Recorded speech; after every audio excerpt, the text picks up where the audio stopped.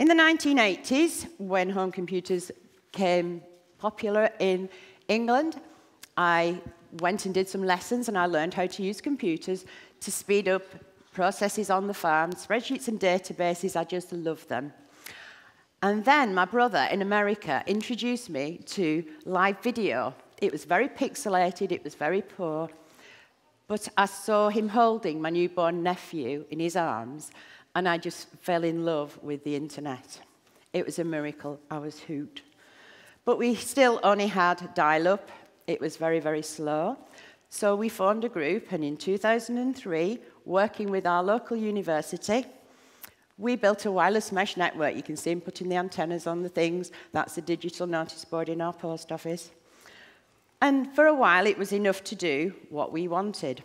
We set up a computer club in the village, the old-fashioned computers there. We did a village website. Everybody joined and learned how to use the internet, and we became a digital village. And then online video arrived. Somebody bright invented YouTube, and our little network couldn't cope anymore. The university put a bit of extra feed in to our mesh network, and we streamed Prince William getting married in our village hall. This is how we transmitted it with antennas. That's the one on my barn silo. And the apple's there to remind me to tell you this story. It's a quote from George Bernard Shaw. George Bernard Shaw said, "If I have an apple and you have an apple and we exchange apples, we each have one apple. But if I have an idea and you have an idea and we exchange those, we each have two ideas." So working together with other groups like ours throughout the country, we started getting ideas.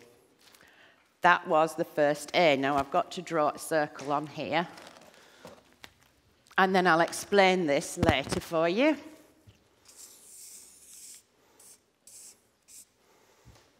I'm very glad I remembered to do that. Right, we had a retired telecom professor who retired from the university that we were working with.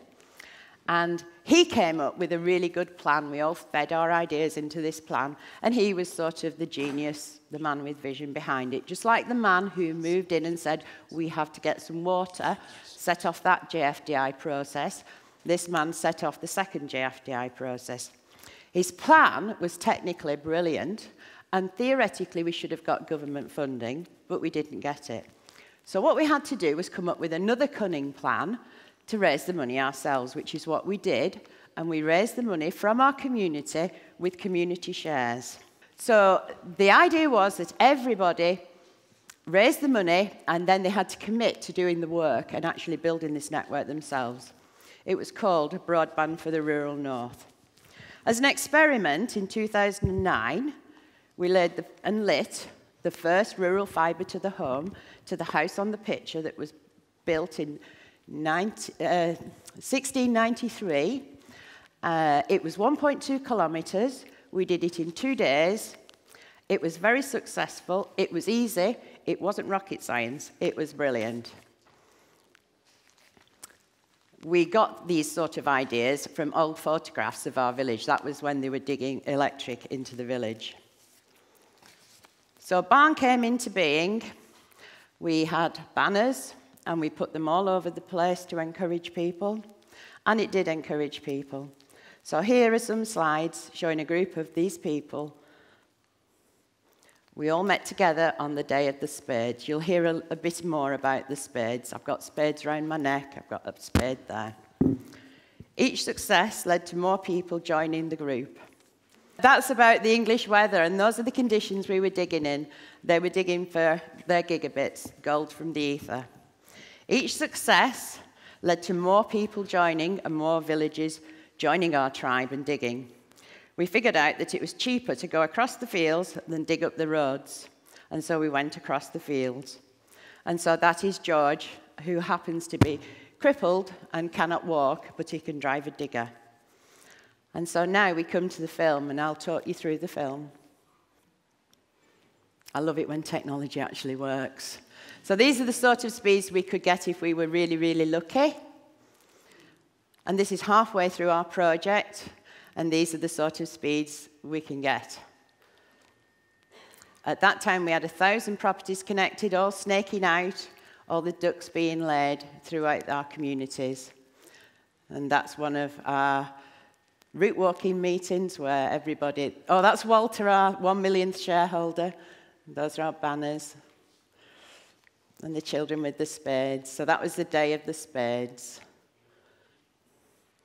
And the farmers doing most of the digging.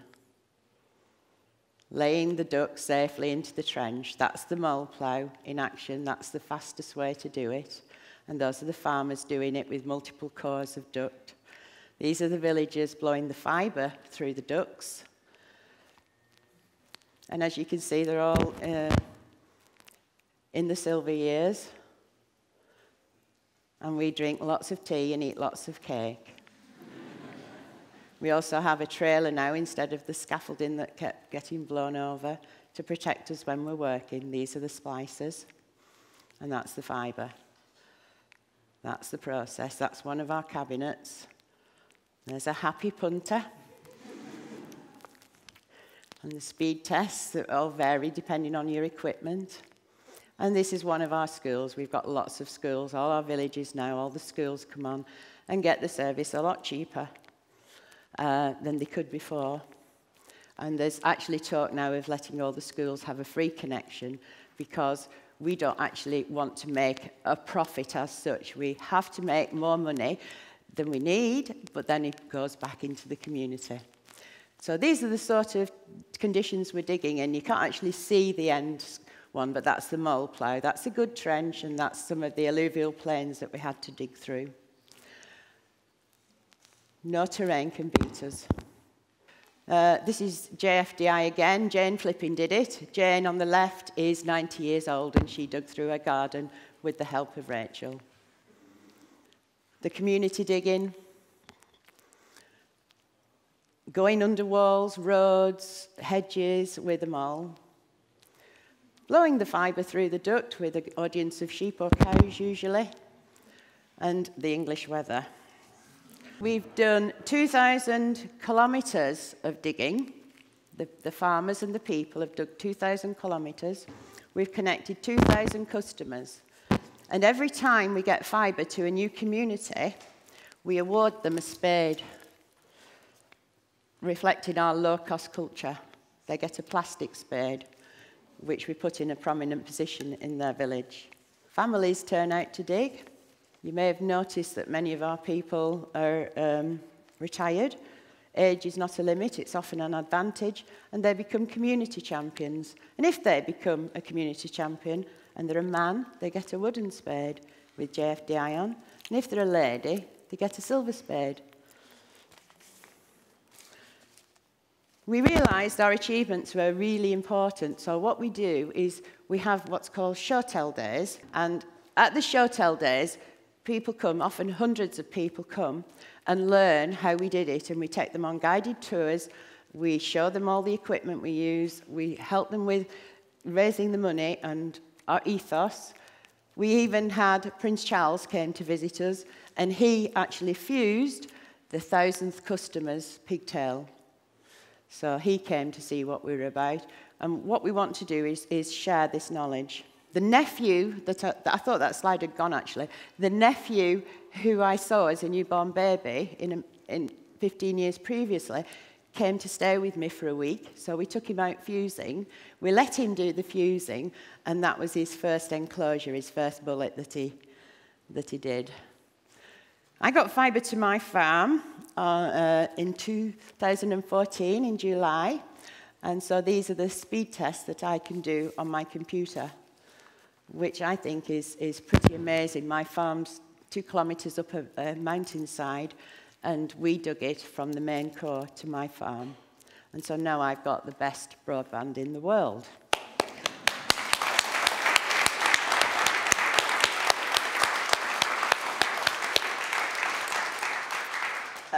It's been a really, really eventful journey, and I know it's been scary on the way, but we've really enjoyed it. All of us have really enjoyed it. It's been amazing to see what our community has stood up and done.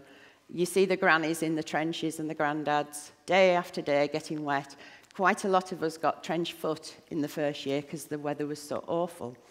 So my gift to you, and you can come and talk to me later if you want more technical information, but my gift to you is the 4 A's. So I should have written 3 more A's on there, so I'll do them now. They should have happened during the thing. So what we've got, and this can be applied to anything you're bothered about. I was bothered about getting broadband. You might be bothered about getting clean air or saving the whales. So the first A is the first group that got going, the group with a leader of vision. And we were passionate about what we wanted to do. The second group are the adopters, the people who turned out with the spades. They were ready to follow. They were ready to be led. They wanted help with to get the broadband, but they didn't want to lead it. They were the adopters. The next group that we had to get were the apathetic. It's not a very good word for them because it sounds like they're a bit wimpy. It's not that they're wimpy, it's just that they're not that bothered about broadband. They would like it, but they don't want to put a terrific lot of effort into it because they're too busy doing other things in their lives, saving whales or clean air or whatever. And then the final group are the antis. These are the ones who don't want you to succeed. And usually it's bureaucracy or people with vested interests, like in our case, the telecoms companies who want to protect their copper assets. So we start off with the activists. The activists have to inspire the adopters, and then they get the strength in numbers as the tribe grows. The adopters can inspire the apathetic, but the antis can't, the activists can't inspire the apathetic. If I went to an apathetic person, they'd slam the door in my face because I would be too much in their space and too passionate. So you've got to inspire the adopters who have a more gentle, calm approach, and the adopters will inspire the apathetic people for you. We've also got to protect the apathetic people with lots of input from the adopters to protect them from the antis who say, oh, it can't be done. We had the head of Openreach, which is British Telecom, came to our area and said, with the best will in the world, we cannot do this. This rural area is too sparse. We cannot bring you internet. And so we've just proved them wrong. But we've got to protect these from hearing words like that by saying, yes, we can. Yes, we can. We just flipping do it. So the 4 A's are my gift, and they can be applied to absolutely anything you want to do. So instead of an apple, I've given you an idea. Thank you.